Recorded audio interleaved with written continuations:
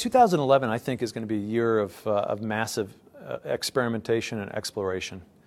You can expect to see merchants, issuers, doing kind of point solutions, experimenting, understanding the consumer uptake, what they're looking for, all of which I think advances the dialogue and the development and deployment of NFC here in the U.S. At ISIS, we particularly find that favorable in terms of really starting to shape the minds of consumers and demonstrate to them that their mobile phone can do more than all the many apps it does today, right? That it can actually help them with their shopping experiences and really provide them with new ways to shop, pay, and save. The interesting question, of course, is how will all the industry stakeholders align and benefit from the evolution of NFC here in the U.S. What ISIS is trying to do is really create an open ecosystem for all issuers, all merchants, all carriers, and the consumers that they provide service to, being able to participate in an open system. Today, all these individuals are left to really build their own point solutions, invest in the technology independently. I kind of refer to it as having to basically buy the cow.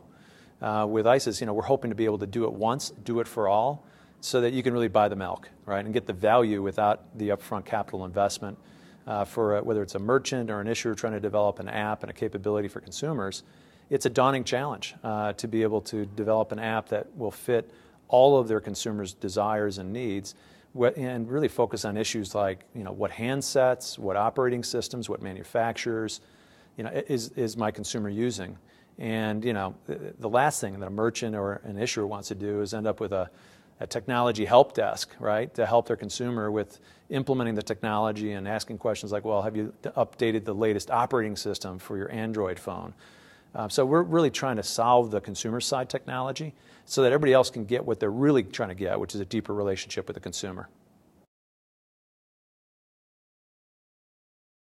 As much as I've talked about merchants broadly, issuers broadly, the real question today with this audience is how does this fit into transit? Now, the good news is that when we talk to consumers about the mobile wallet technology and the concept, really, 86% of them say that they would like to use it. So, they're big fans of the topic.